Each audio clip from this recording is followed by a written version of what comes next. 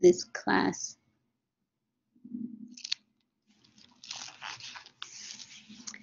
All right, so I'm going to talk about exponential and logarithm equations. So we're going to talk about how to solve these two equations. We talked about a little bit last time. We said solve exponential equations, we take logs on both sides. Then we solve. Then we talk about this example. So let's see this example, right? We take logs on both sides. So put a log on both sides. This log does not matter of the base, but usually either we use base 10 or natural, we use base E. Base 10 we call regular log. Base E we call natural log. So for calculus course, most likely we use natural log, ln.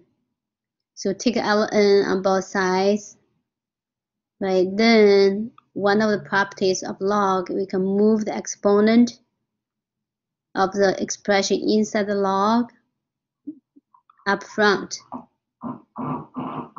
So x plus 2. X plus 2 was exponent of 3. Now, because of the log, we can move this exponent in front of log. So it becomes x plus 2 times log 3. Then we can divide it by log 3 on both sides.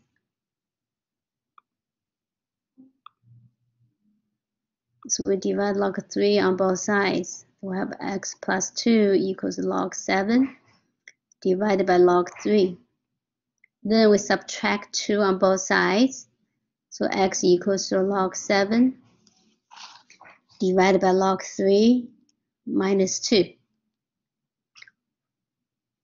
Or another way of writing this, we can write it as x equals to log base 3 and 7. Right? We can write this way. So log base 3 of 7 minus 2. That's another property of log. Okay, log base 3 of 7 is log base 10 7 or ln 7 divided by ln 3.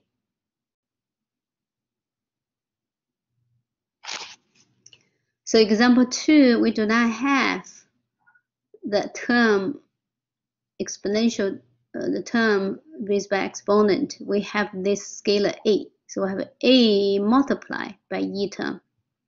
What do? We divide a first. So we divide a on both sides. We have e raised by 2x equals to 20 divided by 8. Then we take logs on both sides. So once we take a log, we can move this 2x up front. Then ln e equals to 1. So 2x times 1 equals 2x. The other side, 20 divided by 8, we have 2.5. ln 2.5. Then we divide by 2 on both sides, so x equals to ln 2.5 divided by 2. Okay, we don't need to approximate. Right, we can just leave like this, ln 2.5 divided by 2. Let's see this example. This example is e raised by 3 minus 2x equals to 4. We do the same thing. We take logs on both sides. Then 3 minus 2x as exponent of e, we move up front. So 3 minus 2x times ln e. Again, ln e equals to 1. We need to remember this. ln e equals to 1. So 3 minus 2x times 1 is 3 minus 2x. That equals to ln 4. So we subtract 3 on both sides. From negative 2x equals to ln 4 minus 3.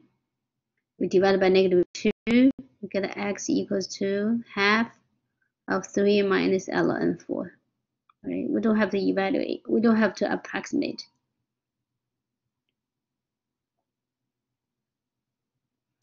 Then this one we talk about last time, this is a little bit difficult.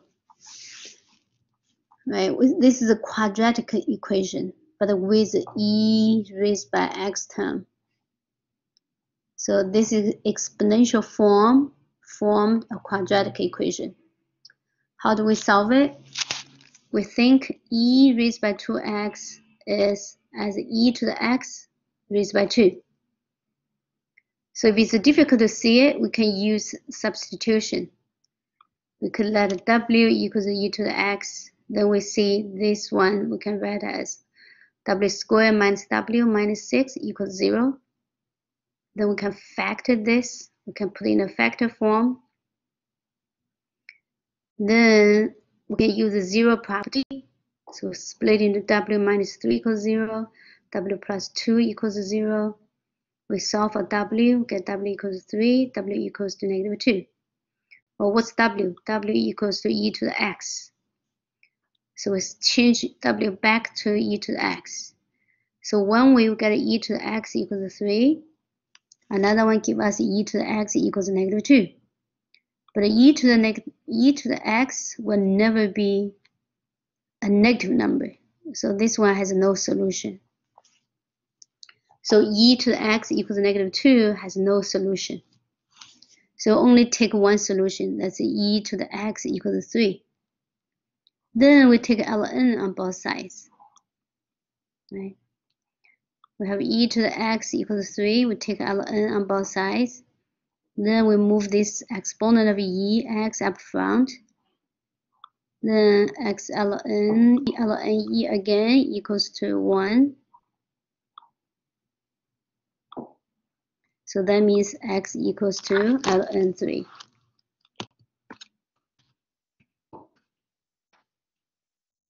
Right? So this one is a little bit difficult. We have to know how to solve a quadratic equation.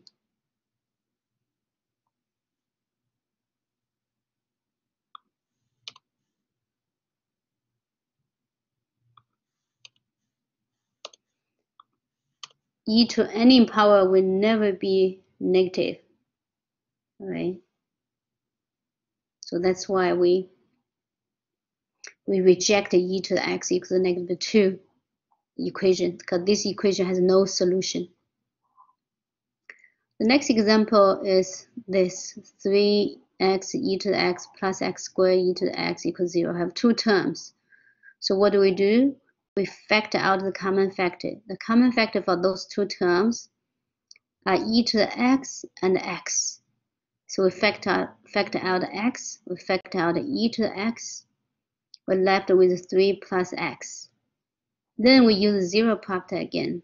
So this one is saying x can be 0, 3 plus x can be 0, but e to the x will never be 0. So we can divide it by e to the x on both sides. So we have two solutions, x equals 0, x equals to negative 3. All right, because e to the x will never be 0. Okay.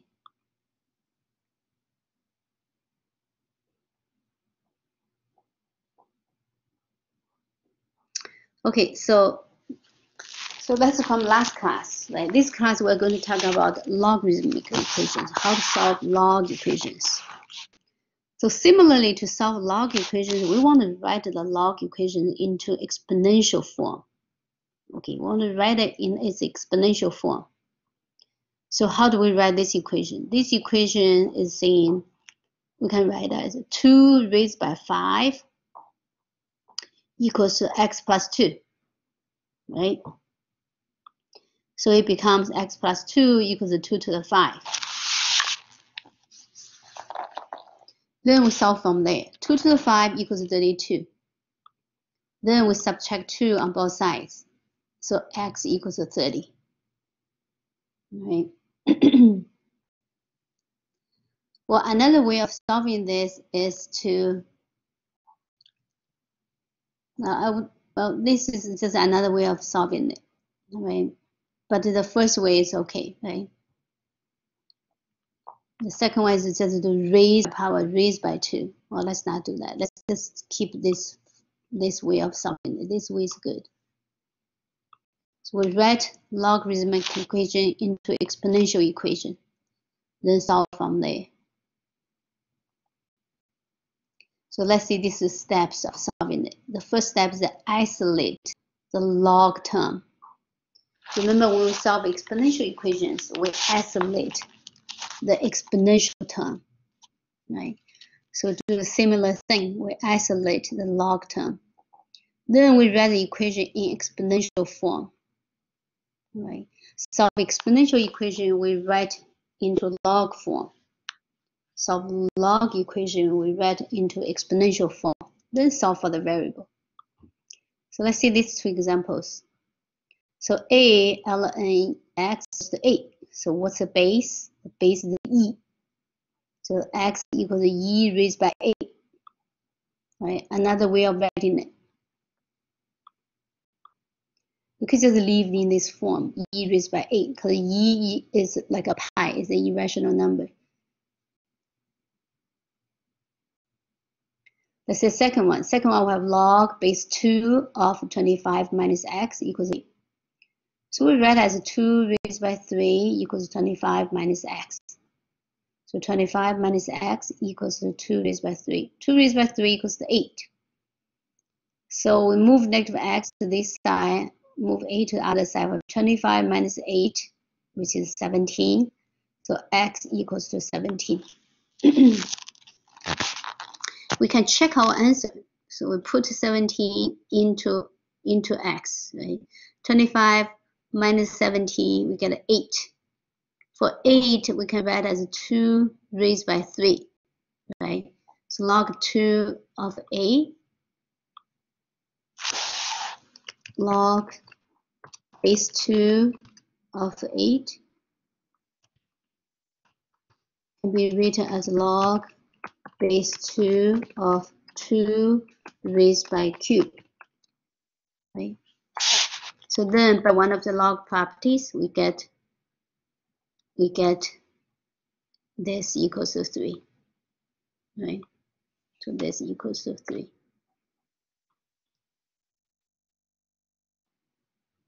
Okay, let's see this one. This one we have 4 plus 3 times log 2x equals 16. First step, we need to isolate the log term. So we would subtract 4 on both sides. So we have get 3 log 2x. 16 minus 4 get 12. Then we divide by 3 on both sides. Divided by 3 on both sides, we have log of 2x equals to 4. Right? Log is log base 10. So 2x equals to 10 raised by 4. 10 raised by 4 means 1 followed by 4 zeros. Right? 4 zeros. Then we divide by 2. So we get x equals to 5,000. We can check our answer. Right? We put x equals to 5,000 into the equation. So 4 plus 3 log 2 of log 2 times 5,000. 2 times 5,000 equals 10,000. 10,000 can be written as 10 raised by 4. So log base 10, 10 raised by 4 equals to 4. Right, so this equals to 4. Log without base is log base 10. So log, this one can be written as log 10 raised by 4. Right. So that equals to 4.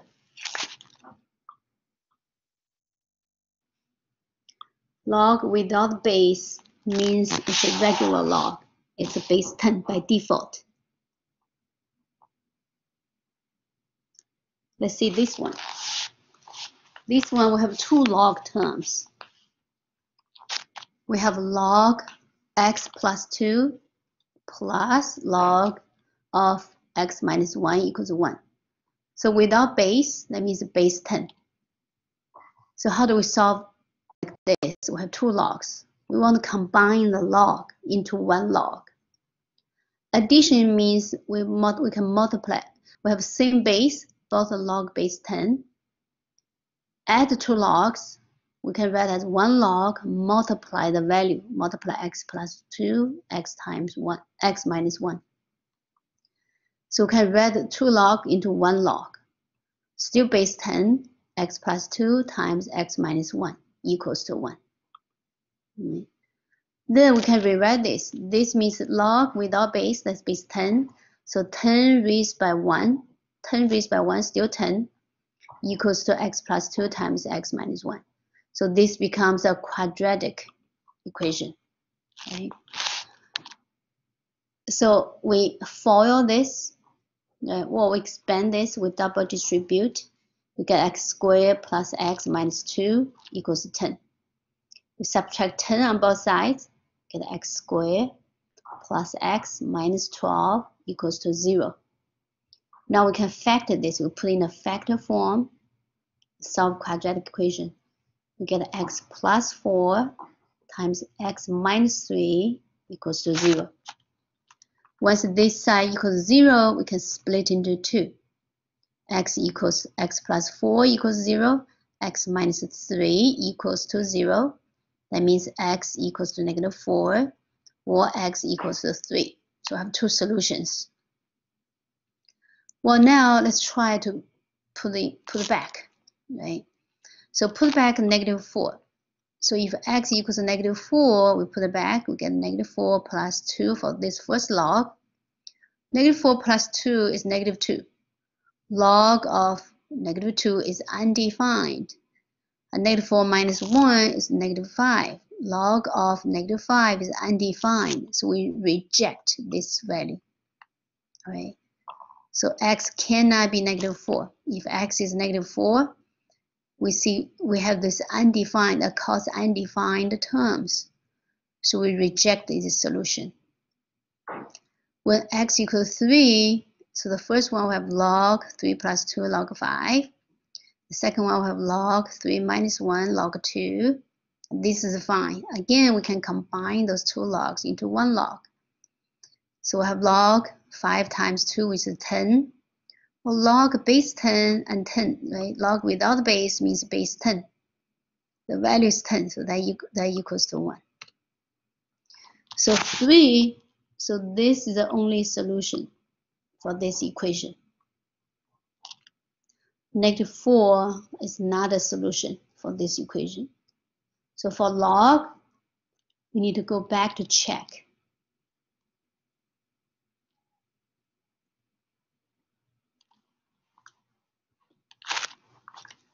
Let's see another example. So example 9, we have x squared equals to 2 times ln x plus 2. Okay, we could try to see how do we solve this. This would be difficult, right? This would be difficult because if we try, we could divide it by, 2. We got ln of x plus 2 equals to x squared divided by 2. We divide by 2, then we try to rewrite this. We can rewrite as ln means e, right? Base e. E raised by x squared divided by 2 equals to x plus 2. Now we see we're in trouble, right? We have e raised by x squared. We have exponential form. Right? We have exponential form. So this log form, if we want to write into exponential form, we still have this x in the base. We have x in the exponent, we have x in the base. That is difficult to solve. So what do we do? Let's see. So we first move our terms to one side of the equation. So we write x squared minus 2 times log x plus 2 equals to 0. Then we think this as a function of f. Right? Then we think this as a function of f. Right? As a function of f of x or y. Then what do? We graph it. We graph it. Put into graph. We put into graph. Then we will see. Okay, when does the graph cross x-axis? Now we see those 2 points. You see these 2 points. At these 2 points, the function value equals 0. Y equals to 0, or this equals 0. So this is just another way of solving it. But for now, you don't have to worry about this much, but worry about those examples.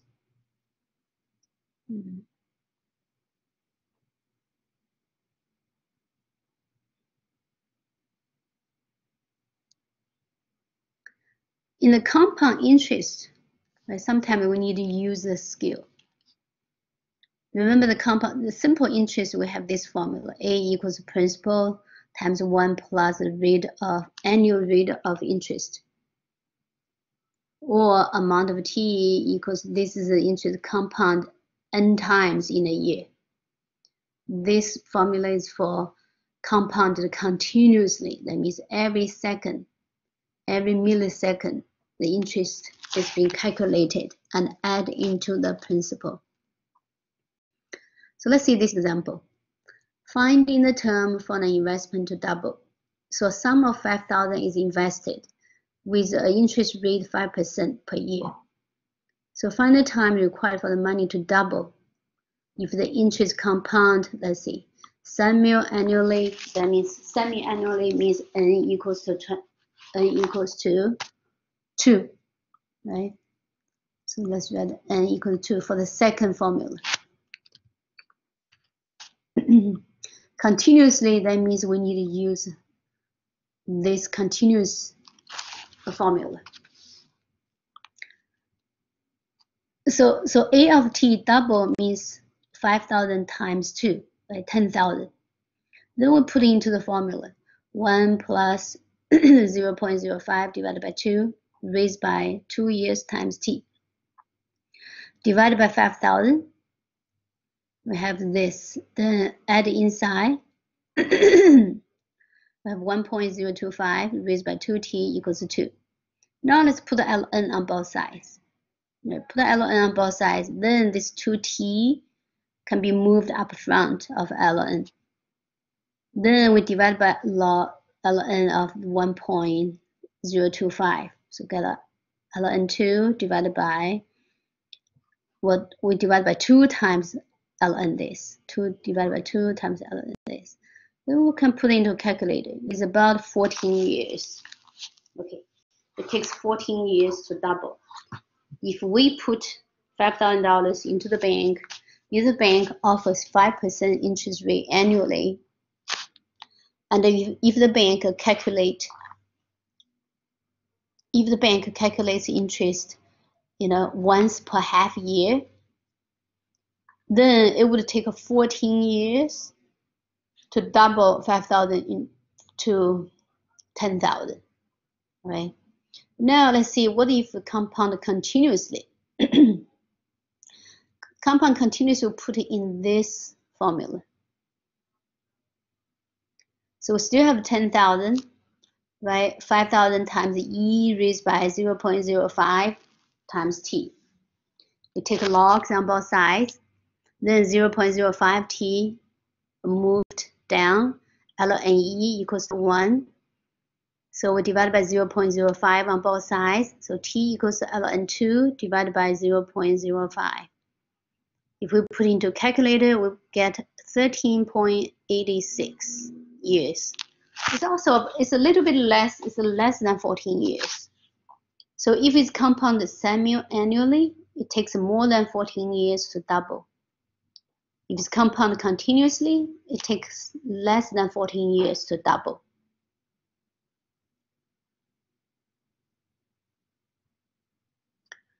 Okay, let's see this example. A sum of $1,000 is invested, and the interest rate is 4%.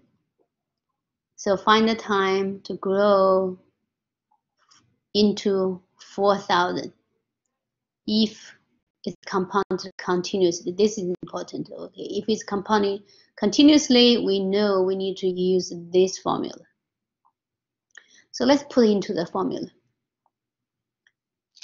So 1,000 e raised by 0.04, that's the interest rate, 4%, t equals to 4,000.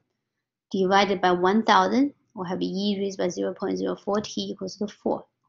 We'll take ln again, take ln on both sides, we have 0.04 t equals to ln 4.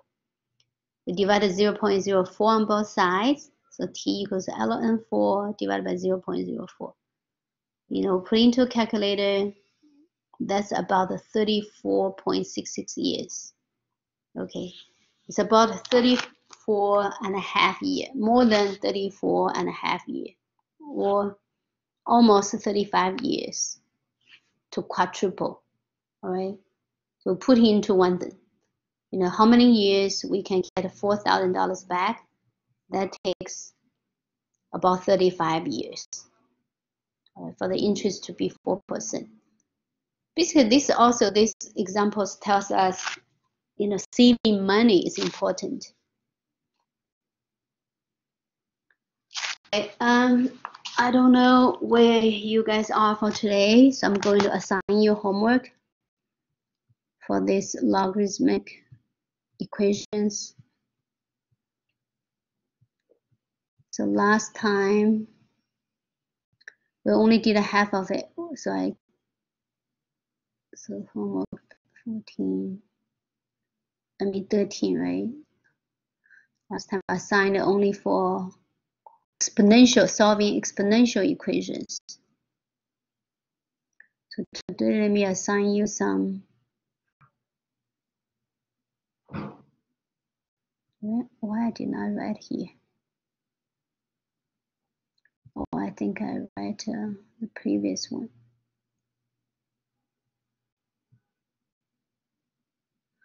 You can always write, so homework 12, right? Assign the A to J from this 4.5, 4.4. And also some from 4.5. You can always go back to the blackboard to check the homework sets. I think are those 12 to 24 with even number, and 30 to 34, those even numbers. So okay, homework 14, homework 13 is this section, 4.5 section.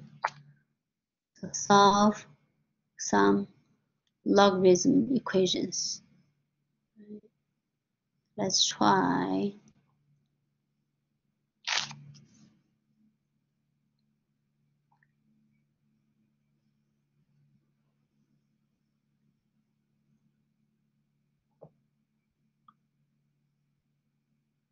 Let's try this because you know I don't have you here, otherwise we could do some class exercise. Let's try 43 up to 54.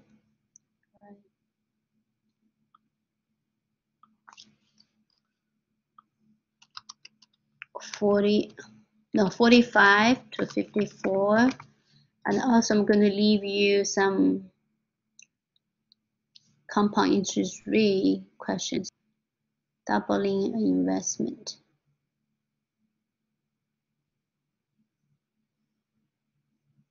Compound interest. Okay, let's do 78 and 79.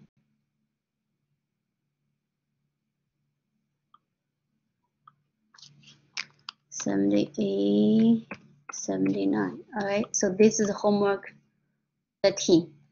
I'm going to post on Blackboard also. All right. Okay, Anna, do you have any questions?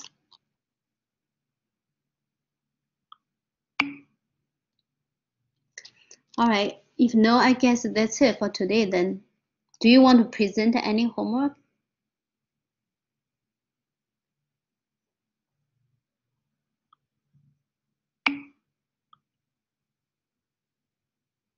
All right. Okay.